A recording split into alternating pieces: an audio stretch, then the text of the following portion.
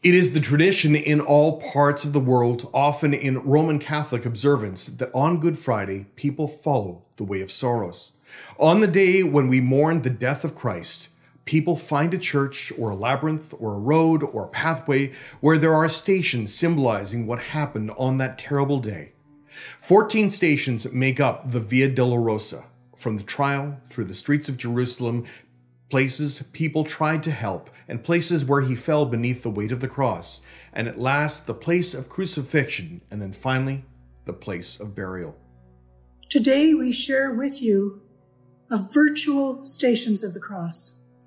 The modern poet Malcolm Guite has written 14 poems to mark each of the stations, and he has kindly given us permission to use those poems today.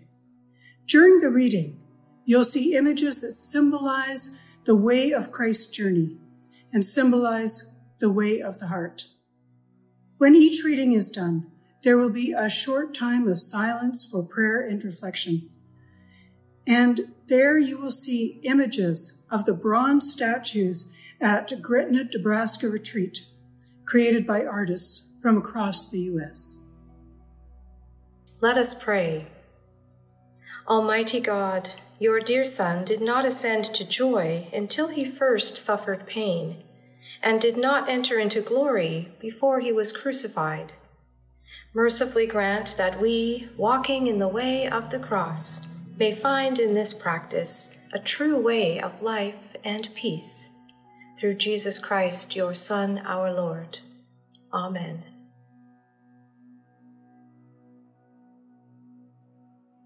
And who has believed what we have heard? And to whom has the arm of the Lord been revealed? For he grew up before him like a young plant, like a root out of dry ground. He had no form or majesty that we should look at him, nothing in his appearance that we should desire him. He was despised and rejected by others, a man of sorrows and acquainted with infirmity. And as one from whom others hide their faces, he was despised, and we held him of no account. Surely he has borne our infirmities and carried our diseases. And yet we accounted him stricken, struck down by God, and afflicted. But he was wounded for our transgressions, crushed for our iniquities. Upon him was the punishment that made us whole, and by his bruises we are healed. All we, like sheep, have gone astray.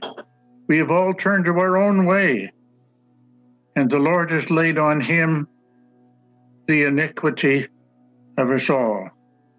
He was oppressed and he was afflicted, yet he did not open his mouth.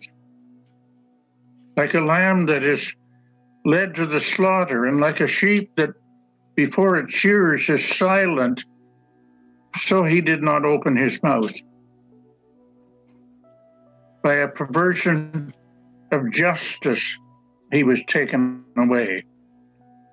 Who could have imagined his future? For he was cut off from the land of the living, stricken for the transgressions of my people.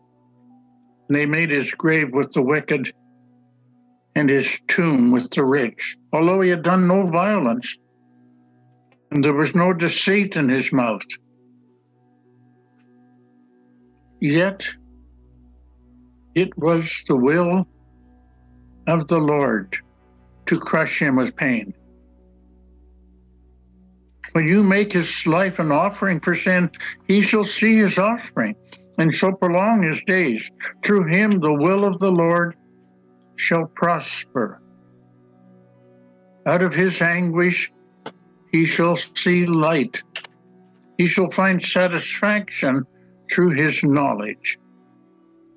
The righteous one, my servant, shall make many righteous, and he shall bear their iniquities.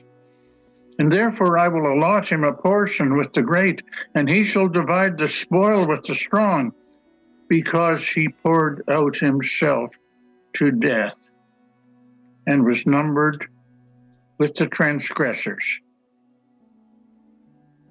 Yet he bore the sin of many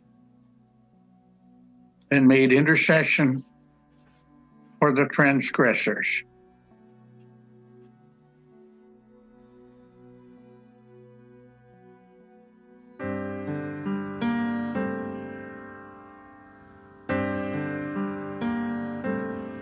God weeps at love withheld, at strength misused, at children's innocence abused, and till we change the way we love, God weeps. God bleeds at anger's fist, at trust betrayed, at women battered and afraid, until we change the way we win. God bleeds.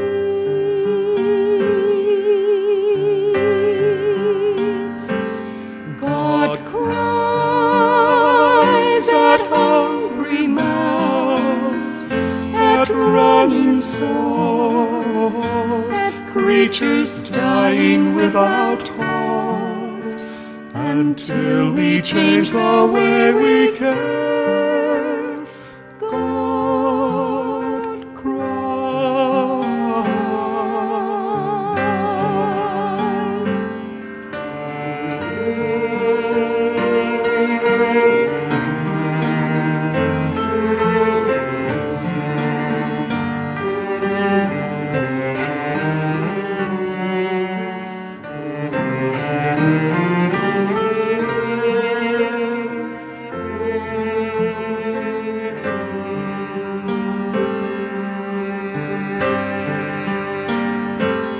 God waits for stones to melt, for peace to see, for hearts to hold each other's need, until we understand the Christ.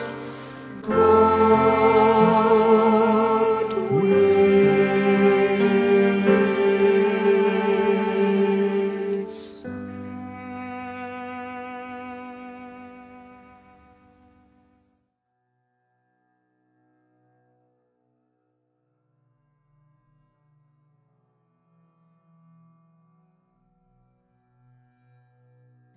The very air that Pilate breathes, his voice with which he speaks in judgment, all his powers of perception and discrimination, choice, decision, all his years, his days, his hours, his conscious self, his very sense, are given by this prisoner, freely given.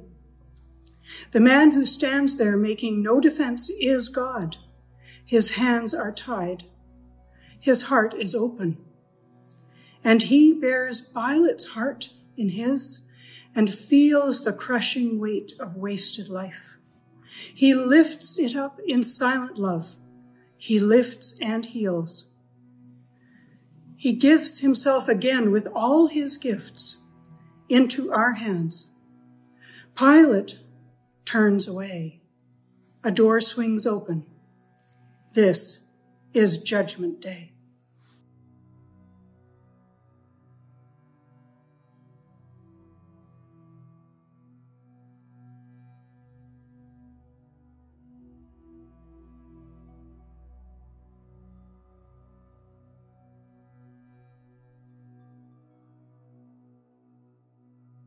He gives himself again with all his gifts, and now we give him something in return. He gave the earth that bears, the air that lifts, water to cleanse and cool, fire to burn. And from these elements he forged the iron. From strands of life he wove the growing wood. He made the stones that pave the roads of Zion. He saw it all and saw that it is good. We took his iron to edge an axe's blade. We took the axe and laid it to the tree. We made a cross of all that he has made and laid it on the one who made us free. Now he receives again and lifts on high the gifts he gave, and we have turned awry.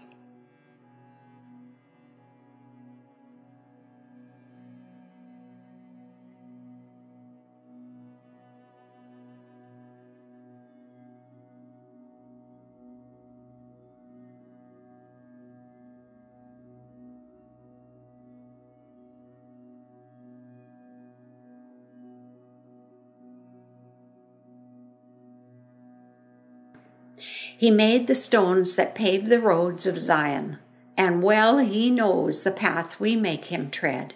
He met the devil as a roaring lion, and still refused to turn these stones to bread, choosing instead, as love will always choose, this darker path into the heart of pain. And now he falls upon the stones that bruise the flesh, that break and scrape the tender skin. He and the earth he made were never closer. Divinity and dust come face to face. We flinch back from his Via Dolorosa. He sets his face like flint and takes our place, staggers beneath the black weight of us all, and falls with us that he might break our fall.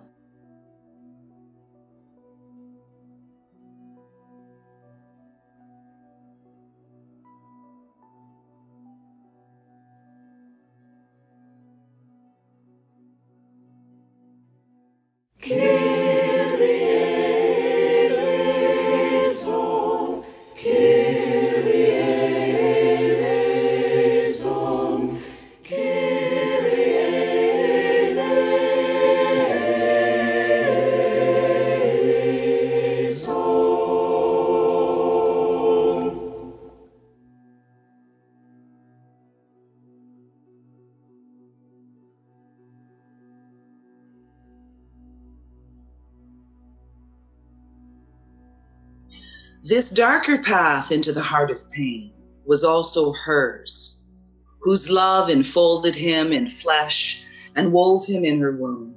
Again, the sword is piercing. She who cradled him and gentled and protected her young son must stand and watch the cruelty that mars her maiden making. Waves of pain that stun and sicken pass across his face and hers as their eyes meet. Now she enfolds the world he loves in prayer, the mothers of the disappeared who know her pain. All bodies bowed and curled in desperation on this road of tears. All the grief stricken in their last despair are folded in the mantle of her prayer.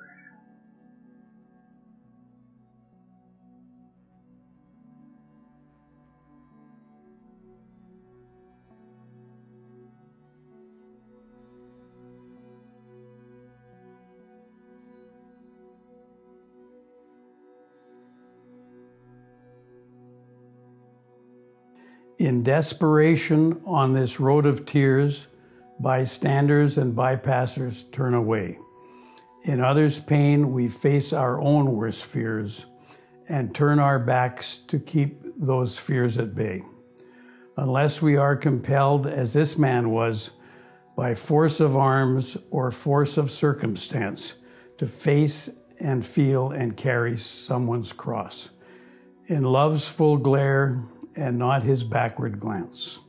So Simon, no disciple, still fulfilled the calling, take the cross and follow me. By accident, his life was stalled and stilled, becoming all he was compelled to be. Make me, like him, your pressed man and your priest, your altar Christus, burdened and released.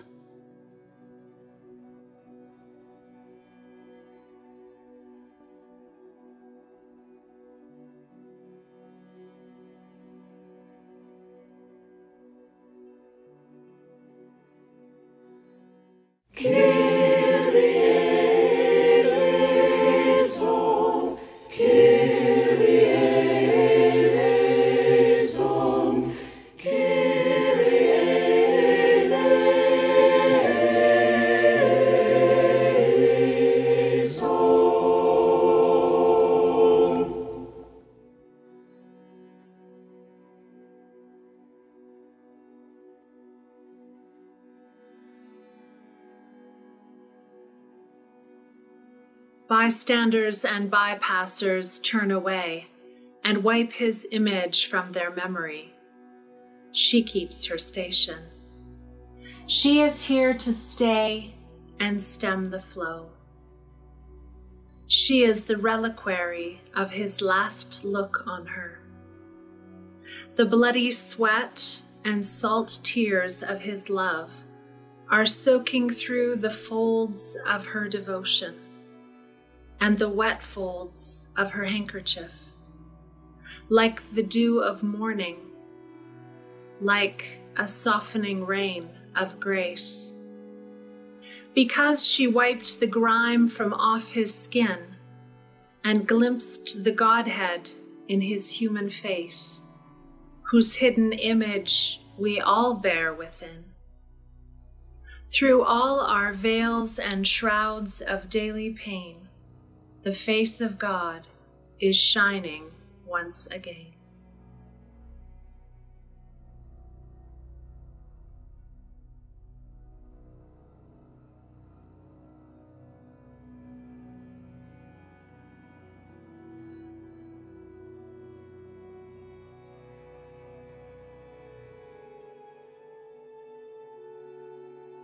Through all our veils and shrouds of daily pain, through our bruised bruises and reopened scars, he falls and stumbles with us, hurt again, when we are hurt again. With us, he bears the cruel repetitions of our cruelty, the beatings of already beaten men, the second rounds of torture, the futility of all unheeded pleading, every scream in vain. And by this fall he finds the fallen souls, who passed a first but failed a second trial.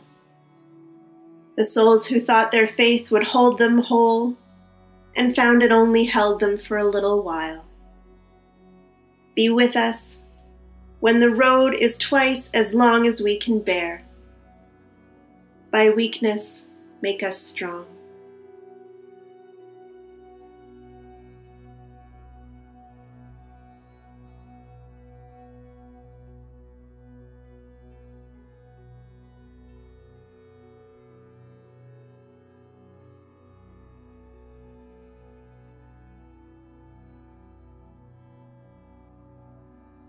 He falls and stumbles with us, hurt again, but still he holds the road and looks in love on all of us who look on him, our pain as close to him as his. The women have compassion on him as he does in them. He asks them both to weep and not to weep.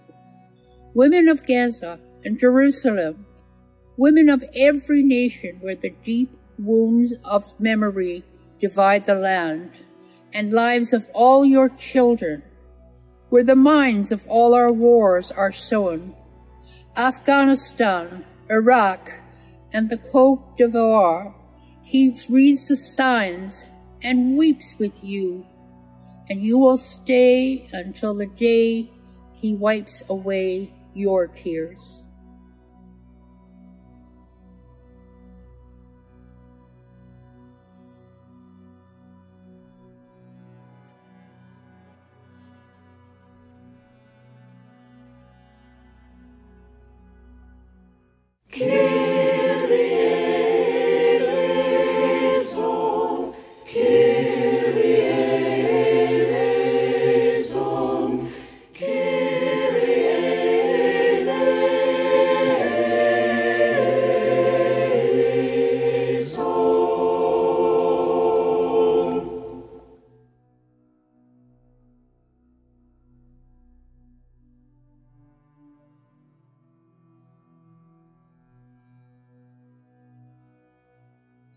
He weeps with you, and with you he will stay when all your staying power has run out. You can't go on, you go on anyway. He stumbles just beside you when the doubt that always haunts you cuts you down at last and takes away the hope that drove you on. This is the third fall, and it hurts the worst, this long descent through darkness to depression, from which there seems no rising and no will to rise, or breathe, or bear your own heartbeat. Twice you survived. This third will surely kill. And you could almost wish for that defeat, except that in the cold hell where you freeze, you find your God beside you on his knees.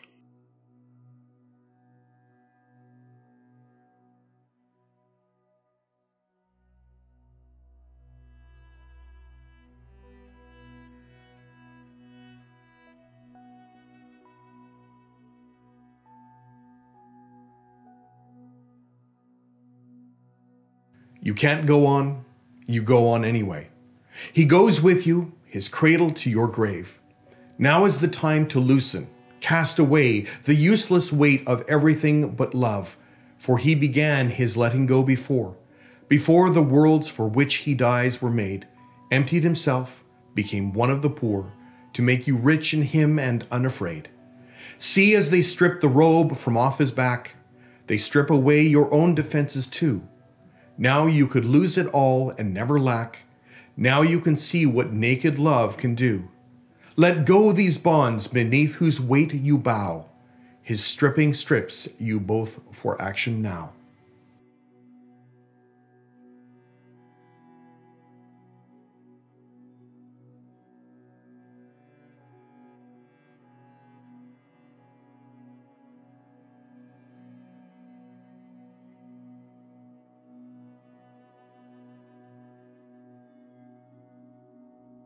See, as they strip the robe from off his back and spread his arms and nail them to the cross. The dark nails pierce him and the sky turns black, and love is firmly fastened onto loss. But here a pure change happens. On this tree, loss becomes gain. Death opens into birth. Here, wounding heals and fastening makes free. Earth breathes in heaven, heaven roots in earth. And here we see the length, the breadth, the height, where love and hatred meet and love stays true, where sin meets grace and darkness turns to light. We see what love can bear and be and do. And here our Savior calls us to his side. His love is free. His arms are open wide.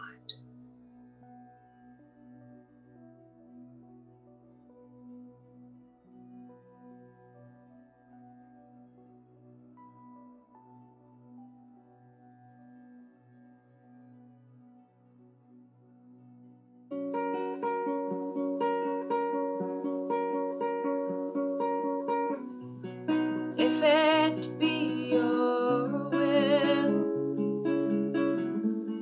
that I speak no more, and my voice be still as it was before, I will speak no more. I shall abide until I am spoken for. If it be your will, if it be your will, that a voice be true from this broken hell, I will sing to you.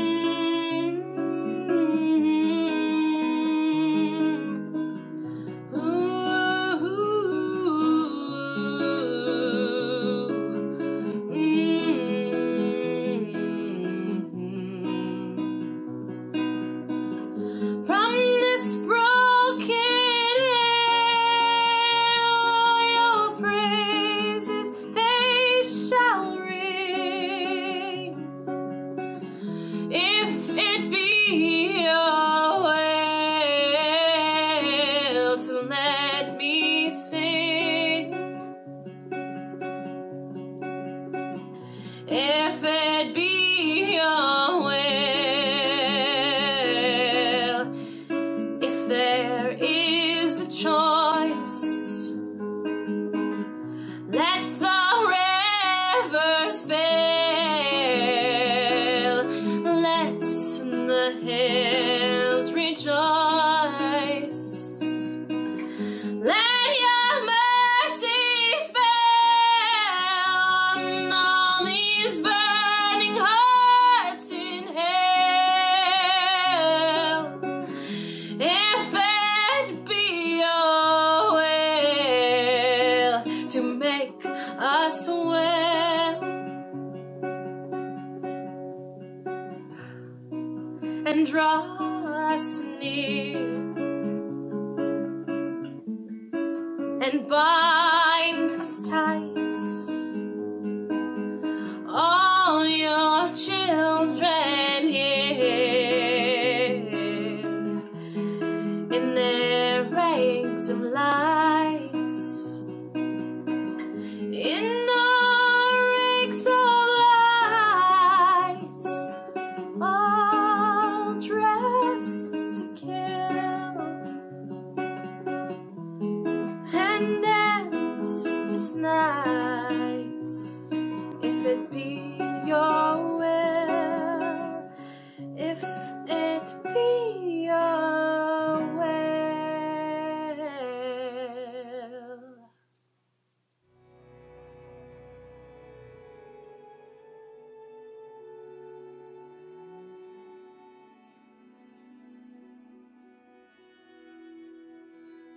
The dark nails pierce him, and the sky turns black. We watch him as he labors to draw breath.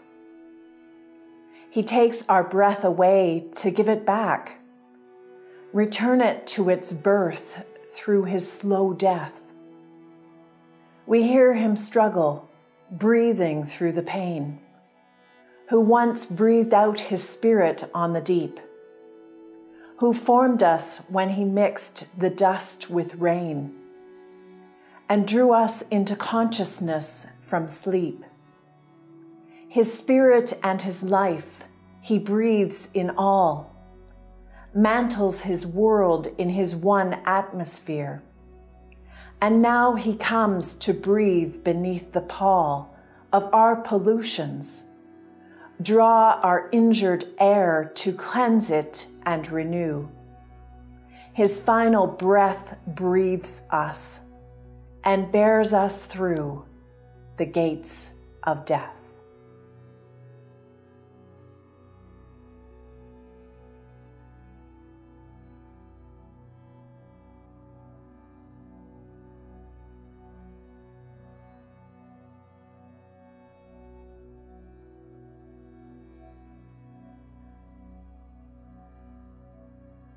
His spirit and his life he breathes in all.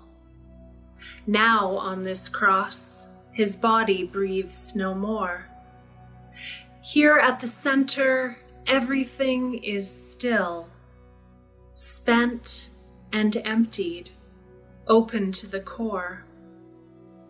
A quiet taking down, a prizing loose, a crossbeam lowered like a weighing scale, unmaking of each thing that had its use, a long withdrawing of each bloodied nail.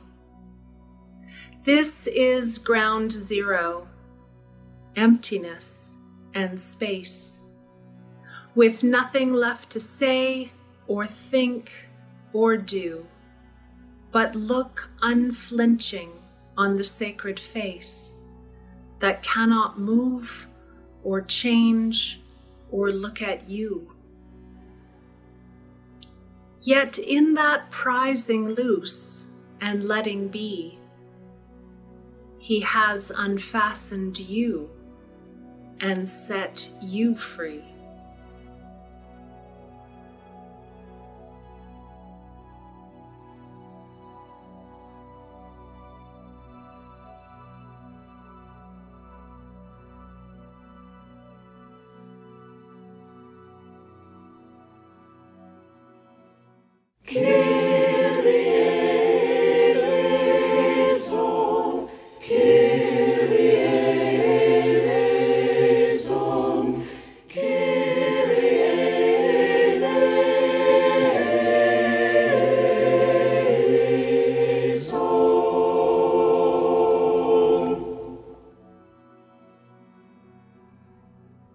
Let us pray. Holy God, you who are more than mother, more than father, let your blessing be on us as we pass through these holy days, in which we remember the sufferings and death of our Lord Jesus Christ. Set his example before us, that we may follow him in willing obedience, learn his gracious humility, and be filled with his love and spirit of self-sacrifice, and to learn the lessons of a life pleasing to you and helpful to our neighbors. Through him who loved us and gave himself for us, Jesus Christ our Lord. Amen.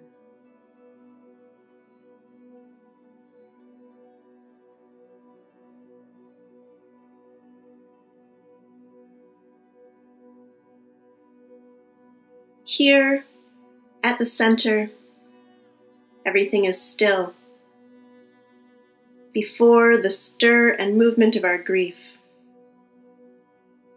which bears its pain with rhythm, ritual, beautiful, useless gestures of relief.